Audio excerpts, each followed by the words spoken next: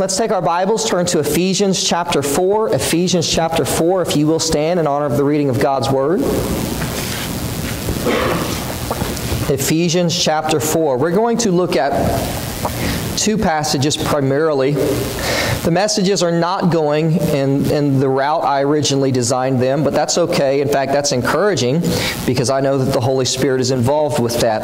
Many times a pastor will sit down and he'll see what a verse or a passage, if he's preaching expository, says about a thing, and he'll begin to formulate an opinion or a conclusion and then begin to formulate his sermon, and his conclusion is nothing like that which he sat down at the very beginning.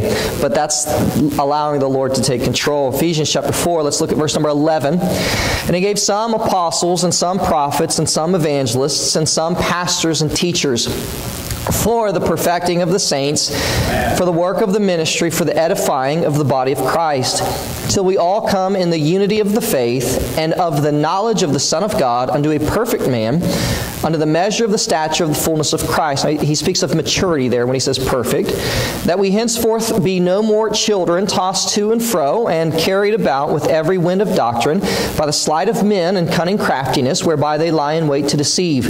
But speaking the truth in love, may grow up into Him in all things, which is the head, even Christ, from whom the whole body, fitly joined together and compacted by that which every joint supplieth, according to the effectual working in the measure of every part, maketh increase of the body unto the edifying of itself in love. Let's go to the Lord in prayer.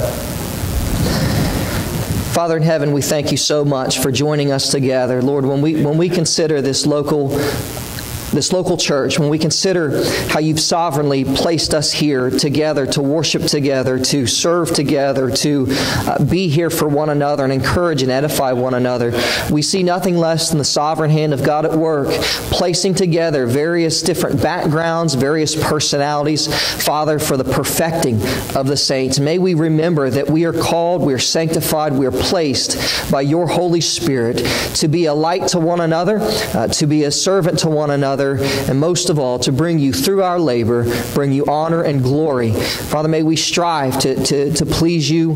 May we desire nothing less than Your glory in everything that we say and do. Father, I pray that You would give me the words to speak. I pray that Your words would be sounded forth clearly, and that they would bring conviction of sin. Father, that they would exhort, reprove, and rebuke if necessary. But Father, I pray that all things be done for Your glory. I pray that Your Spirit would manifest His presence. Be pleased by what is said here today, and it's in Christ's name. Amen. Amen. You may be seated.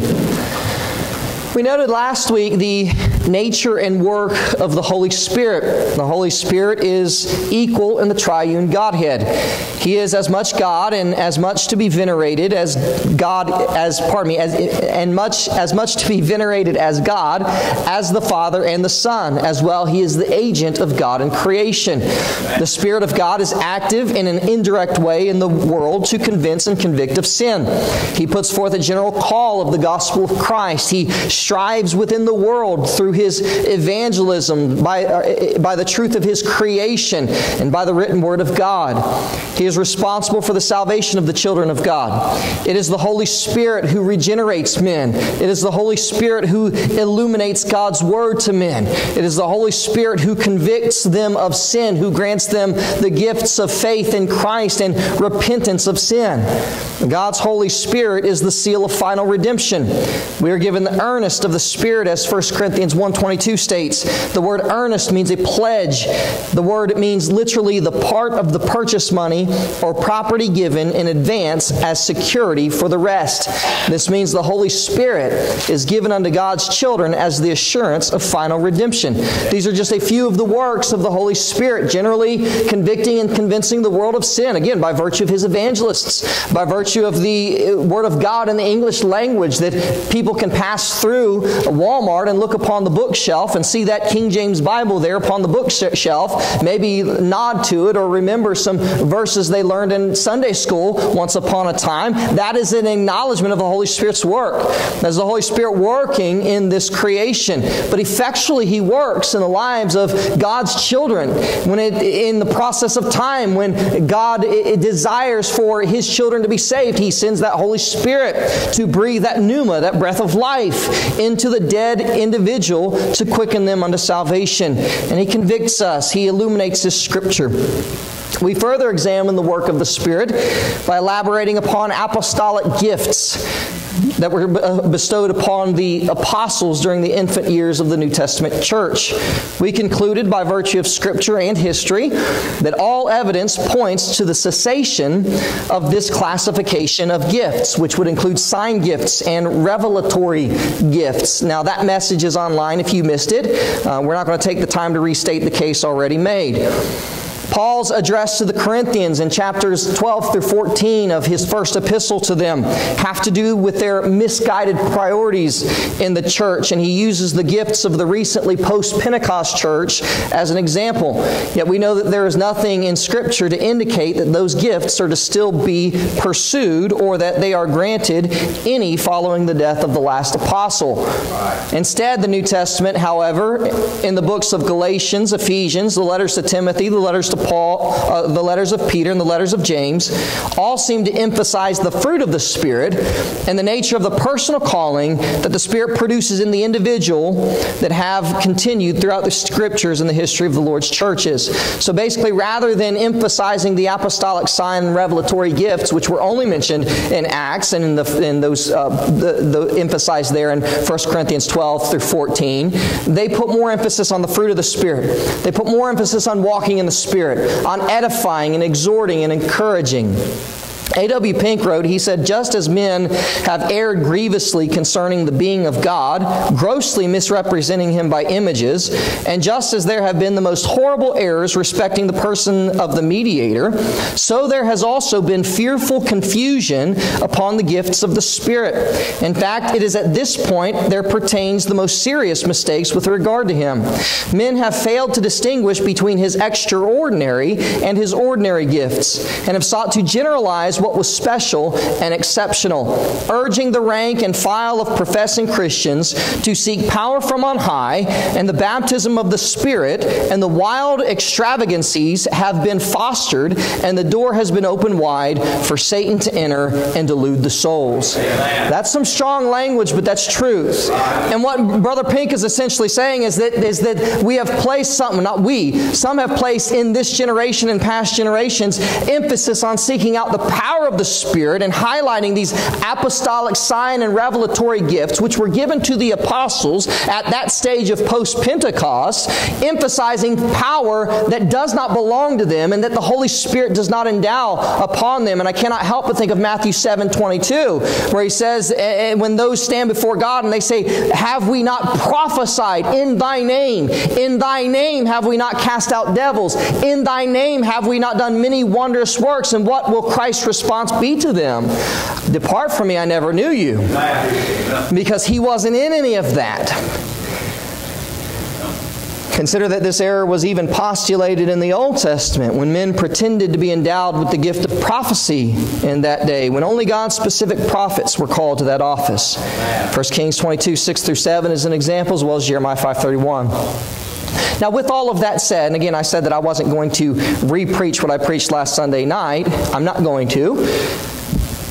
But we would dare not, in an effort to combat the false doctrines of misled souls, negate the truth that the Holy Spirit does call individuals into special and specific service and does equip them with the necessary gifts in order to accomplish that service. Now, we left off last week, if you recall, by introducing the last point of our message, which shall be the sum of this one. And that is, the Holy Spirit is who sanctifies the believer, whose holiness enables the believer, who moves the believer to worship, empowers the believer, and makes the believer fruitful.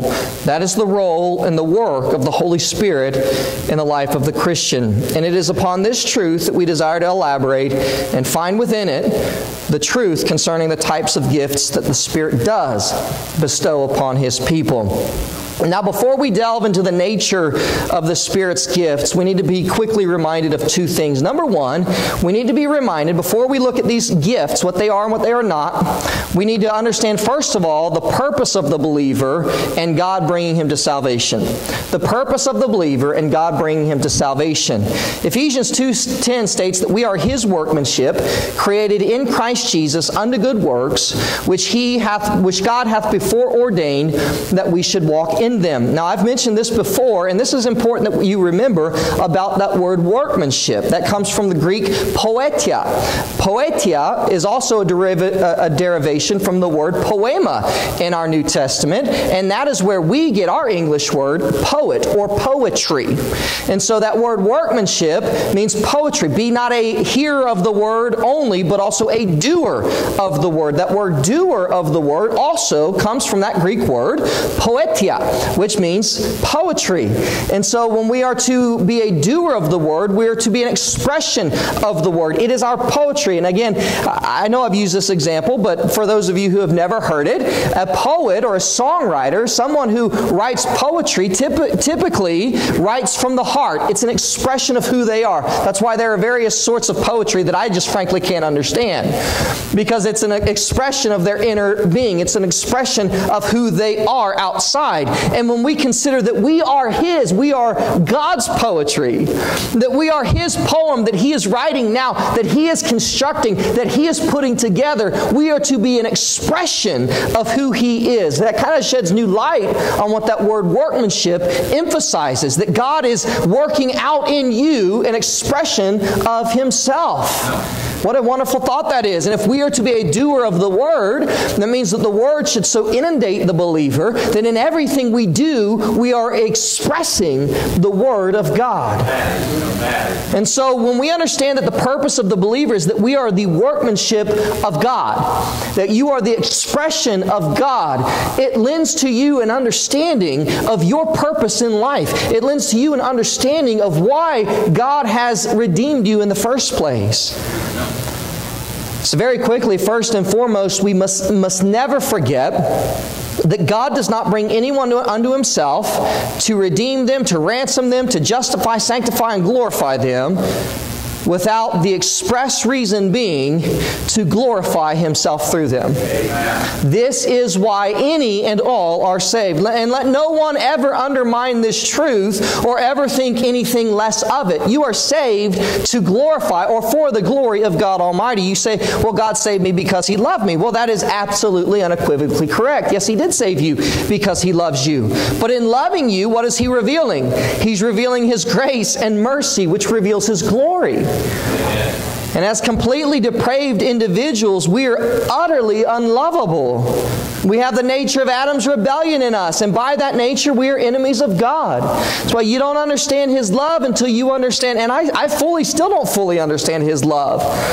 But you can't understand even a small amount of it until you understand just who you are as an individual. Amen. The Bible says in Romans 8:7-8, because the carnal mind is enmity against God, for it is not subject to the law of God, neither indeed can be. So then they that are in the flesh cannot please God. And that word enmity, it's important that we understand that. That word means hostility. He's not just speaking, in the preceding verses, he talks about such were some of you. He's not speaking of just the worst of the worst. He's speaking of the carnal mind, which is the mind that every individual is born with. And that is the sin nature that man is born with, that is at enmity with God. That means it's hostile toward God. You say, well, I've never overtly said I hate God. Well, if you've walked in the flesh, that nature is at enmity with God. Ephesians 2:4-5, but God, who is rich in mercy for His great love wherewith He loved us, even when we were dead in sins, hath quickened us together with Christ. By grace you're saved. Understanding the inherent sin nature of man is necessary in understanding God's love to His sheep. It is a love founded in grace and experienced by His mercy. And the fact that we are that unworthy to be loved, and that by nature we are haters of God, reveals the glory of God. Amen. As well, He allows others to perish, revealing His glory. Did you know that allowing others to perish, allowing man to pay his own debt for sin, reveals the glory of God? How so, preacher? Well, it does so in reminding us and revealing that God is just. God is a just God. He is a holy God. He is a consuming fire. Amen. We are called and made believers by the regenerate power of the Holy Ghost through no will or work of our own, through no plan or power outside of God's purpose and work. And this truth concerning the nature of God's sovereign purpose to, from the foundation of the world, set apart a people unto Himself, send His Son in time to complete the work of atonement, and in time bring all of His lost sheep unto Himself, only He and He alone receives the glory for it. When you understand God's sovereign design for salvation and understand your total inability, you understand that God alone receives all of the glory. And that's a powerful truth concerning the nature of salvation. And the reason is to conform each individual to the image of His holy Son. But secondly, in glorifying Himself, He conforms His children to His will. The reason we start at this point is to emphasize to you that whether you live or die, whether you work or sleep, whether you marry or do not marry, whether you walk hither or thither, whatever you do or do not do, you are meant to bring glory to God on this earth and in eternity. Now, therefore, whatever God enables you to do, whatever gift that we will mention here shortly, He provides you that's meant for His glory. What He does not provide you is also meant for His glory. And it just simply further illuminates to us the truth that we are clay in the hands of the Master, and that His will that His will for us is to do His will in the lives of His people. His will is to conform individuals for specific purposes, place them in certain places, endow them with certain gifts and abilities to ultimately work out in time His purpose and plan for the ages. And when you consider the timeline of mankind, that for these last 6,000 years, and only God knows how many more thousand years or 1,000 days or fewer than that lie ahead of us. When you know that He has called you and saved you and sanctified you and provided you, listen, He's placed you at Southside Baptist Church in Winter Haven, Florida for a specific purpose, for a specific reason. When you wrap your mind around that as much as possible, you understand that this is all about His glory being accomplished. What He has blessed me with, what He has not blessed me with, is all about Him. This is what you are. You are a vessel of the Lord, fitted for His service to do His will and pleasure. And as God's children, we seek for God to reveal and lead us in His will and not our own. So this is your purpose, to recognize that you are clay to be molded in whatever form or fashion God desires. And this truth is conveyed. This truth conveyed is part of the realization of God's purpose and present sanctification. This is what sanctification is about. Sanctification is the facet of salvation that separates the individual and consecrates them unto the Lord. This is accomplished by the indwelling of the Holy Spirit. That's why sanctification is ascribed to the Holy Spirit. In fact, that word sanctify in the New Testament means to render or to acknowledge, to be venerable, to hallow, to separate from things profane, and to dedicate to God, to consecrate, to purify. And let me say this, just so we're perfectly clear concerning the matter of sanctification and who does the work. God sanctifies by virtue of the Holy Spirit. We are made holy unto Him by the presence of the Spirit. It's not something that we accomplish. It's not something that we strive to earn. Sanctification, let me say this is often misunderstood. Sanctification is not, I repeat, is not an improvement of the flesh. Although it does include the bodies, 1 Thessalonians 5:23 says, it does not change the sinfulness of the flesh. Many misunderstand sanctification to believe that we may be perfect in the flesh. That's not what sanctification is. I like what one writer said. He said, the body is included and that the soul is, by means of sanctification, given greater control over it. And thus it is kept back to some extent from overt acts of sin. But its, that is the flesh's, essential sinfulness is undiminished. Friends, we are holy because He is holy. Sanctification is a developing conservation and strengthening of the soul in His holiness.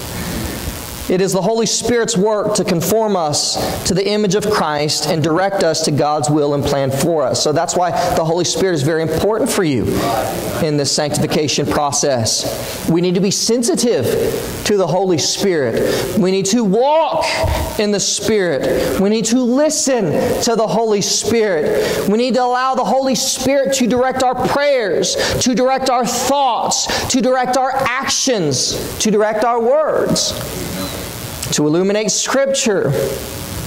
The Holy Spirit is the agent in sanctification, and that He leads us. Romans 8:14, for as many as are led by the Spirit of God, they are the sons of God.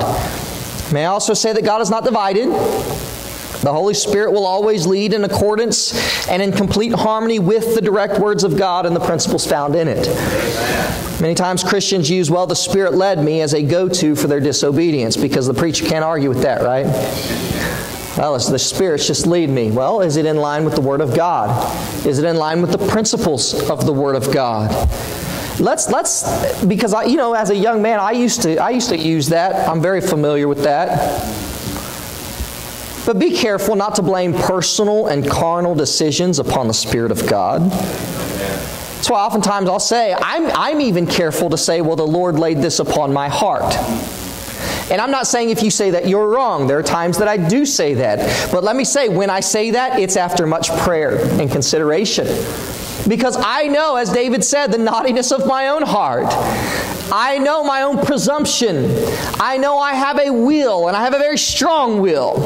I know I have desires, and I know that even when I'm thinking it's the right thing, it may not necessarily be the Spirit's prodding or leading. We need to be careful about those things. Because ultimately what you're doing is you're speaking in the name of God's Spirit. You're attributing a certain work to God's Spirit. Remember what we talked about last week, when these men and women get in the flesh and they gyrate and they convulse and they vomit and they uncontrollably laugh and speak in a gibberish tongue, and then ascribe that to the work of the Holy Spirit of God, who does not operate in men so.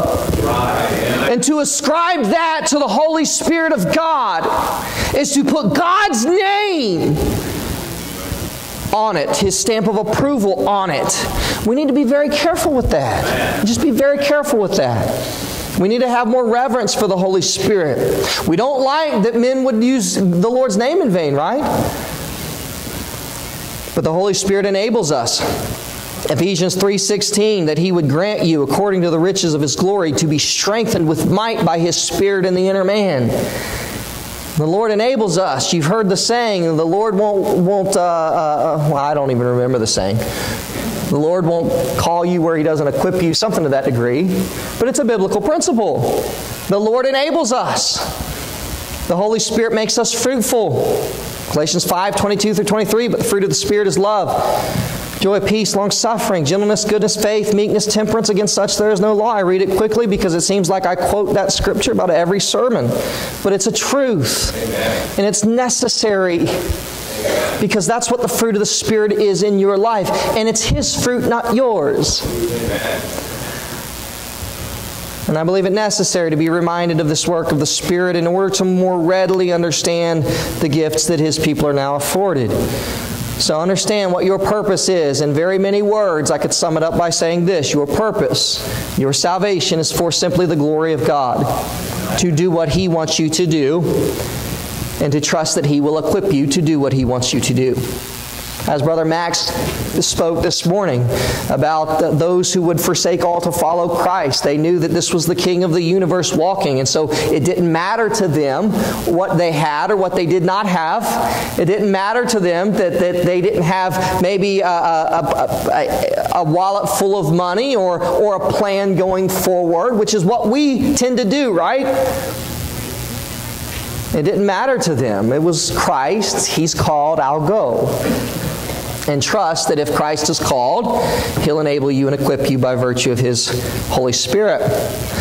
So the purpose of the Christian. Now let's look, number 2. This is all introduction, by the way. The purpose of the church and the ministry of God's people. We need to understand, before we look at the... Don't smile, Brother Tim. I'll be done in time. He's like, what? I know you better than that, brother. In order to understand the nature and the bestowal of gifts and how we're to use them, we need to first understand our purpose as believers. And then understand we need to know the purpose of the church and the ministry of God's people.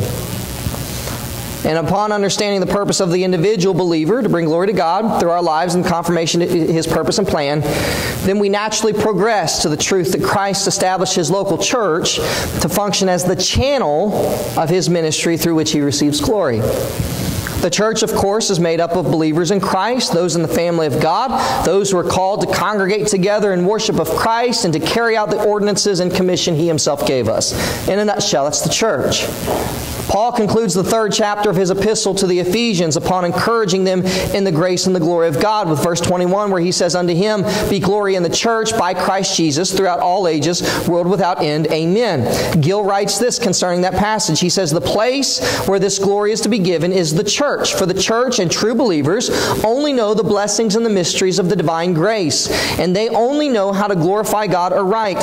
And besides, glory must be given to God by believers, not only separately and apart, but conjunctly and together in a church state, because there the Lord appears glorious, grants His presence, and displays His mighty grace." The Lord's local church is an important institution through which we worship God and carry out collectively His commission. You say, "Well, I am the church." That's absolutely correct. You are the church, but we understand that He calls us, He assembles us as ecclesia, a calling together to congregate, to collectively worship, and to collectively get on the same page concerning the ministry that we need to be engaged in.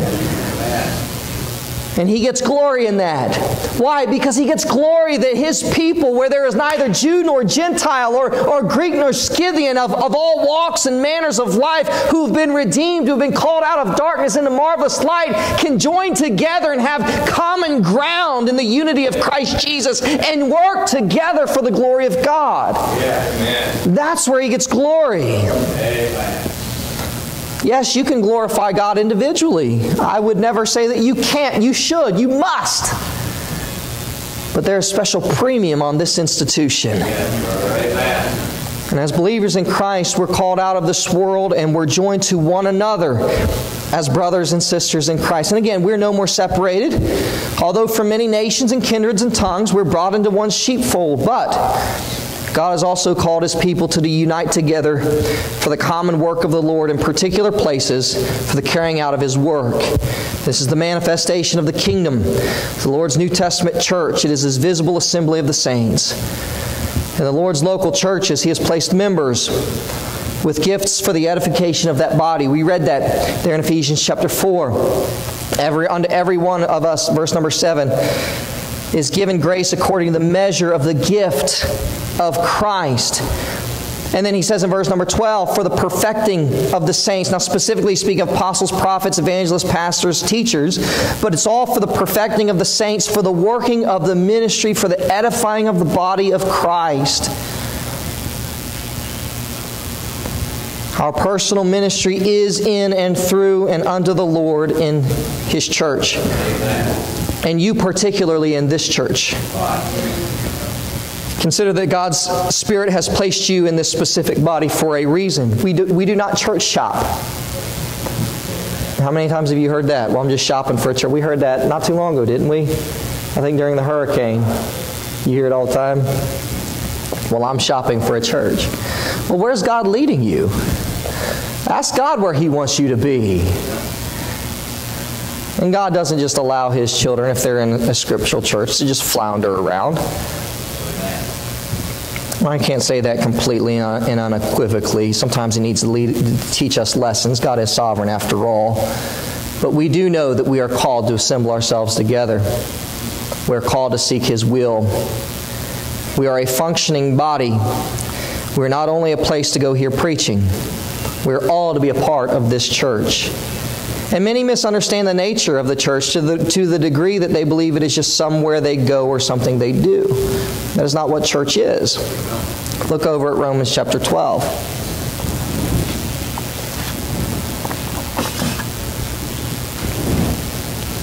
Verse number 3, "For I say, through the grace given unto me, to every man that is among you, not to think of himself more highly than he ought to think, but to think soberly, according as God hath dealt to every man the measure of faith.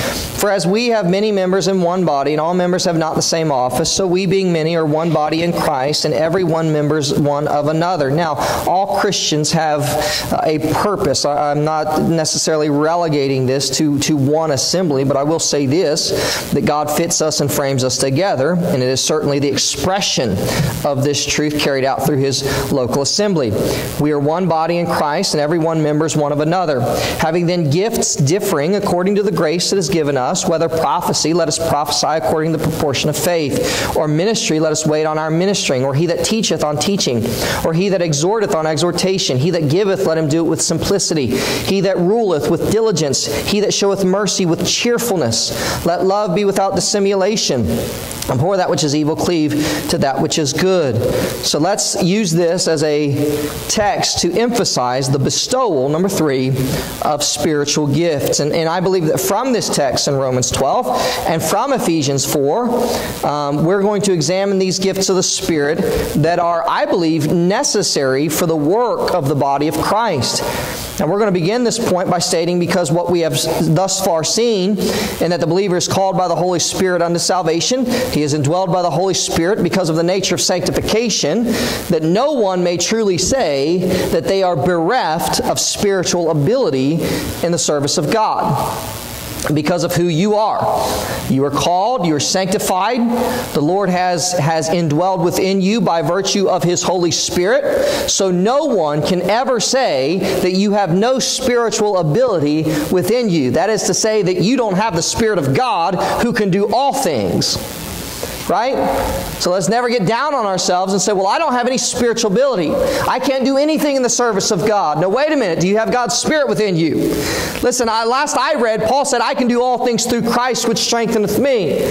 Last I read that the Spirit of God is the all-powerful, omnipotent, glorified God of heaven who personally has invested Himself within this being to do a work, because I'm called for Him to be His workmanship.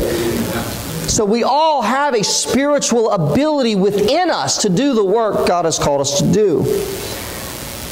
Now, interestingly, when reproving a church, Paul acknowledged their misuse and overemphasis of the extraordinary gifts of tongues, right? Remember in 1 Corinthians 12? Paul knew the gift was temporal and not conducive to the perpetuity of the New Testament church.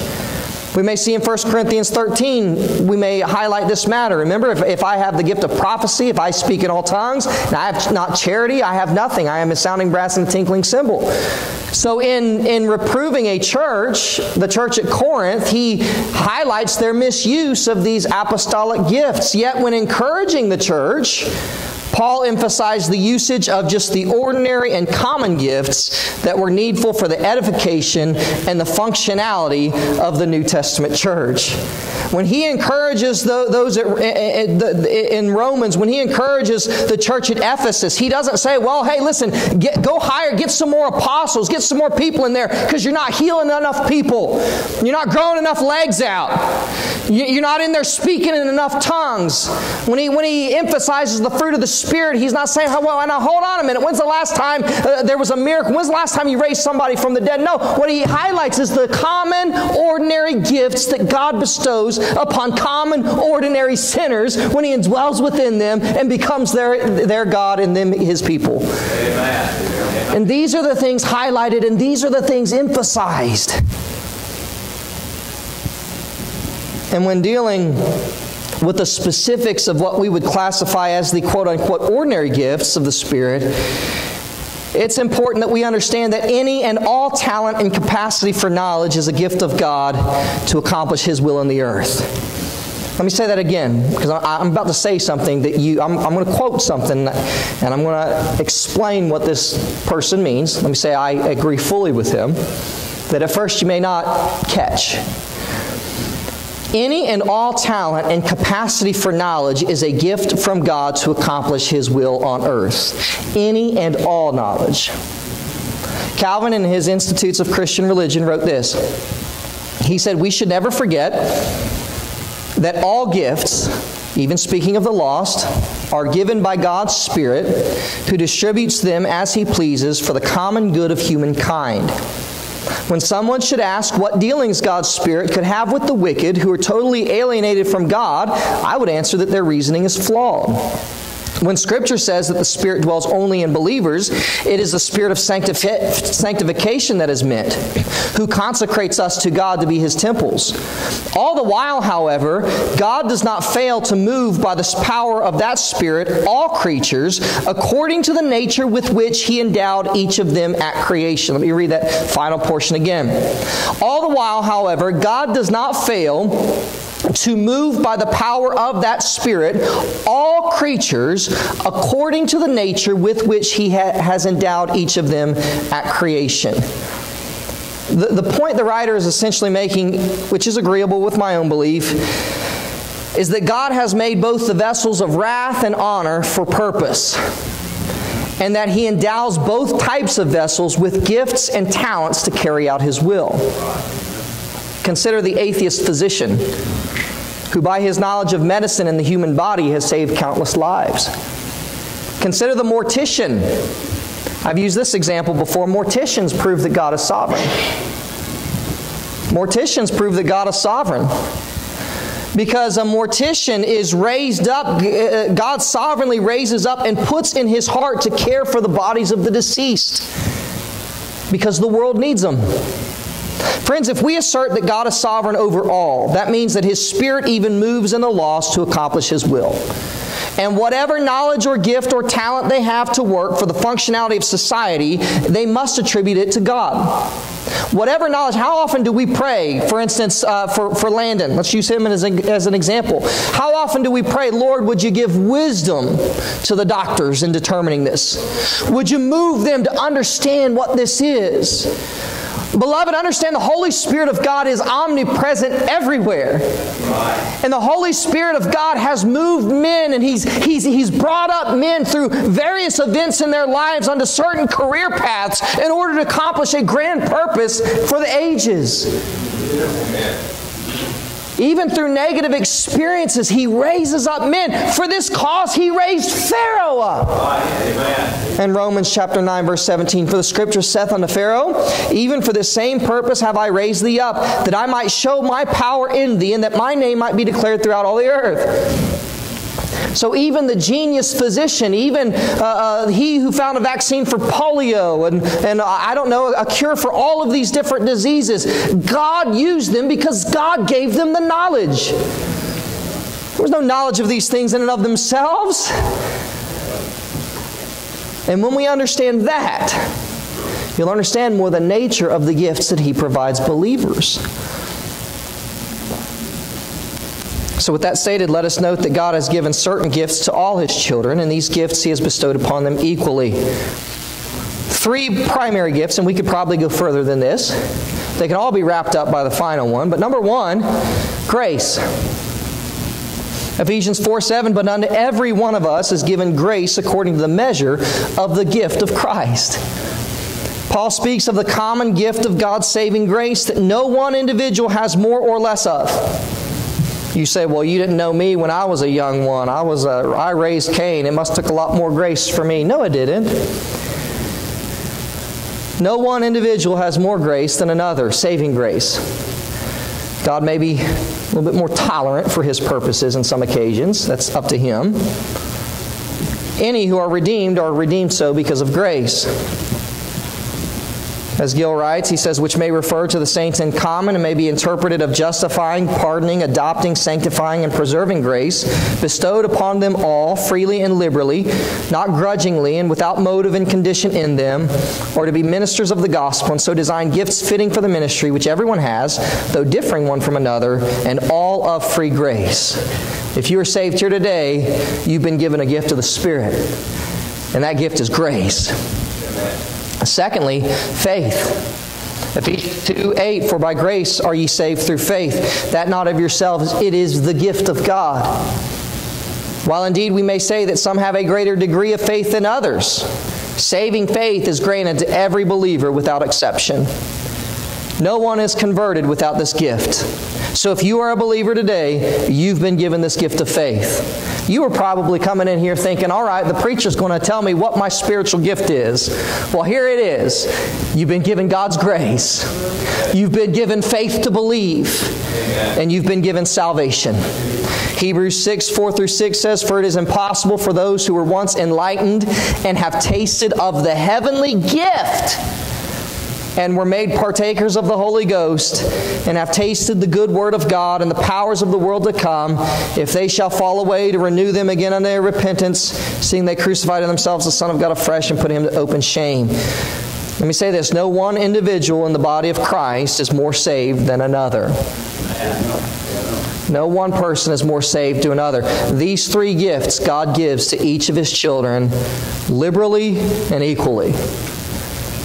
So we must understand by virtue of our discussion of spiritual gifts that every believer is gifted by God. However, God has even beyond that placed within His servants special gifts that are useful for the operation of the church. And again, as we saw in Ephesians 4, as we see in Romans 12, these gifts are for the glory of God and the operation of His church. And just as we may say that even in the secular world, all men may be granted the gift of life, yet not all are given equal gifts in that life. Therefore, by what we see in our text, not all gifts are equal in the church. Verse number 6, he says, having then gifts differing according to the grace that is given us. Gifts differing. In fact, they must not all be the same for the functionality of the church. Right? If we were all alpha males, we wouldn't go very far. If we all had the same gifts, talents, abilities, we wouldn't go very far. Remember the home. We talked about equality in the home. We talked about what that word equal means and how I said to the gasp of many that men and women are not equal. But in this regard, I do not mean superior and inferior. By this I mean that their roles are different. Their roles are different. One is of the weaker vessel. One is the stronger vessel. One may be weaker in some areas. One may be stronger in some areas. That's what makes the man and the woman compatible, right? If they were exactly alike, they would not be compatible. And the success of the Lord's church hinges upon, number one, the Holy Spirit. But the Holy Spirit does the work in individuals to make them compatible. Therefore, there's differing gifts within the Lord's church. So we're going to take the remainder of our time, which is not long, and examine a few of the specific gifts or abilities that God grants and cultivates in the lives of individuals in the church. Paul begins this portion of his discourse. Notice verse number 2. No, that's not the verse I wanted. No, verse number 3 is what I wanted. Verse number 3. He says, "For I say, through the grace given unto me, to every man that is among you, not to think of himself more highly than he ought to think, but to think soberly, according as God hath dealt to every man the measure of faith." He notes that no matter what special gift or office God has given to the individual, no one is to be exalted by thinking they are better than another. He states what he does in order to stifle any such notion that one is better than the other. So number one, we see in the church, we see the special gift of prophecy. Verse number 6, having then gifts differing according to the grace that is given us, whether prophecy, let us prophesy according to the portion of faith. Now, this gift is not in reference to Old Testament or apostolic foretelling. There's a difference here. That word prophesy can emphasize two things.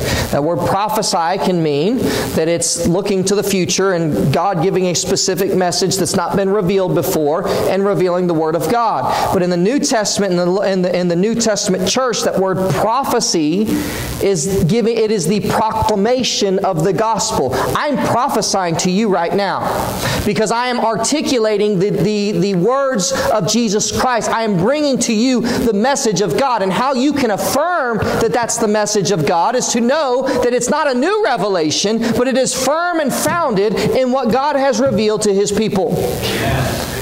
And so I'm prophesying to you right now.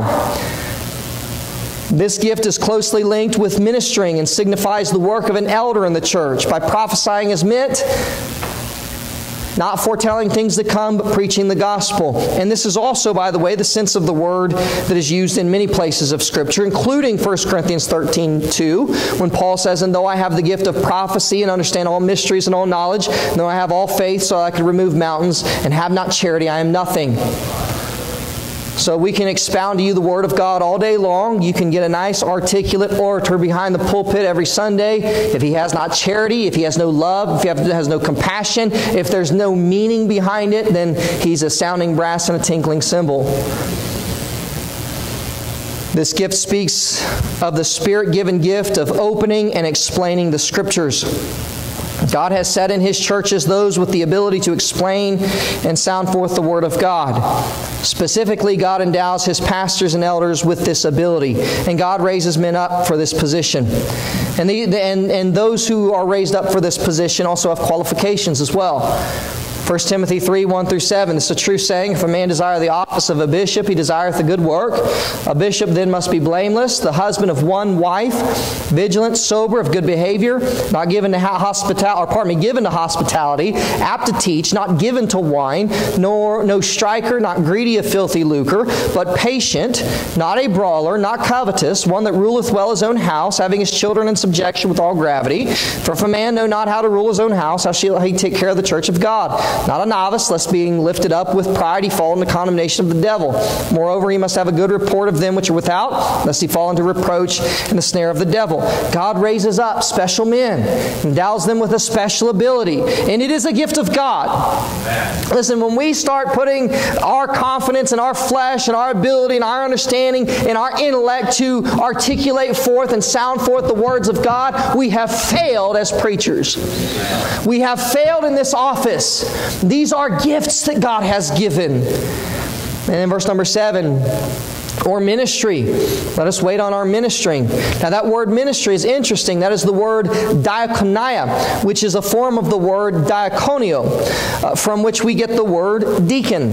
This word sometimes signifies the whole ecclesiastical ministry, which includes all who are placed in the local assembly. But here, deaconship, or the office of deaconship, being a distinct office from preaching the word, is understood. Gill writes, he says, "For such who are appointed to this office are chosen not only to a place of honor, but of service and business, which they should behave with prudence, sobriety, and humility." Now, while all of us are to serve one another, while all of us are to engage in ministry, God raises up, equips, and implants within some specific characteristics and abilities to facilitate this needful office of the church. And of course, 1 Timothy goes on to list the qualifications of a deacon. Not everyone is called or given the spiritual ability to be a deacon. There's the gift of teaching. I'm going to hurry up here. I could elaborate on these two a little bit more, and I've got the notes to do it, but I'm not going to do that, although I will say in verse number 7 that we can all evangelize by proclaiming the gospel. That's not meant here. Rather, it's in regard to the station of teacher in the Lord's church, who can explain Scripture and exhort others by doing so in a way that they may learn and be discipled.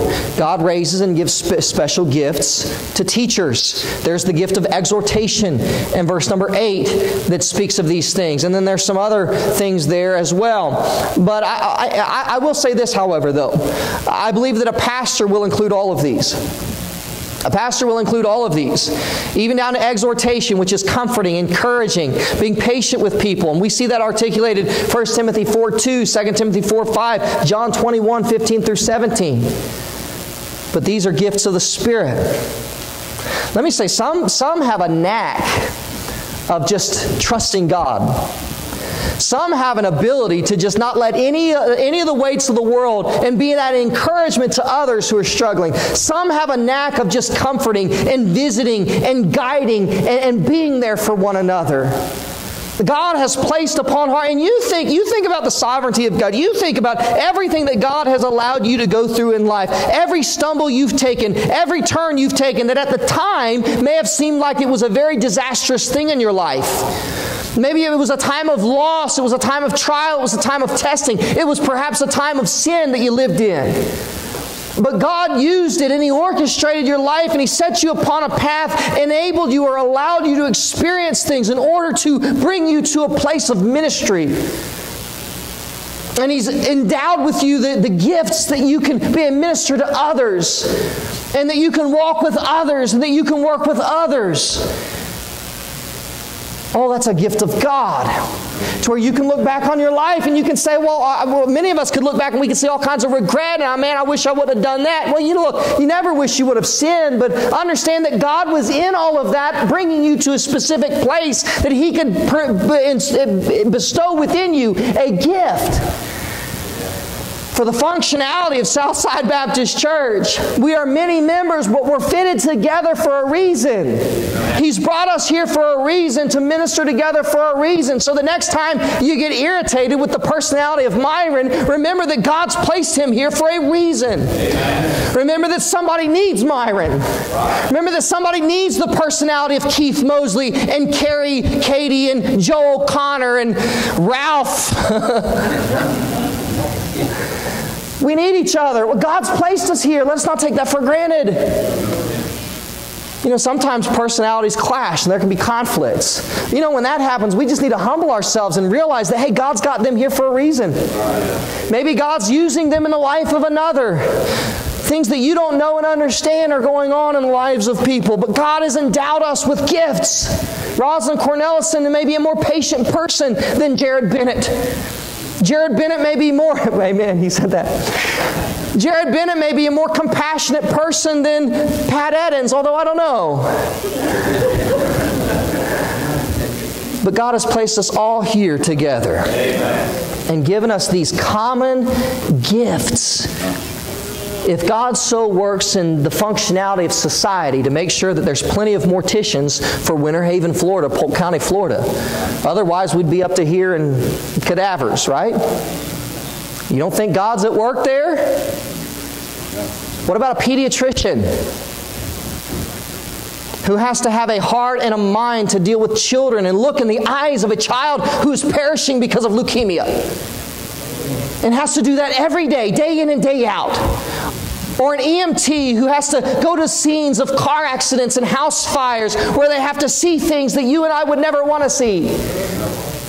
God placed that upon their heart. God gave them that gift because society needs it. Society needs doctors and lawyers and Indian chiefs. It needs it all. And this church needs every one of her members. Amen. And God has given you a gift. That's the gift you need to be searching for. That's the gift you need to be desirous of. That's the gift you need to allow the Lord to show me. Don't look for some power. Don't look for some extraordinary thing that's not going to happen. Be thankful for those ordinary things God gives you. Yes, He set some apostles and prophets and pastors and teachers and evangelists. But I'll tell you what, this pastor needs these people and the gifts that God's given you as much as you need him. And I'll tell you that for a fact. And any of you who've been in the ministry and had to deal with the challenges of ministry, you know that firsthand. We've got some pastors' wives here. You know what those challenges are. You know what those difficulties are. So let me encourage you. Don't ever think that you have nothing to offer.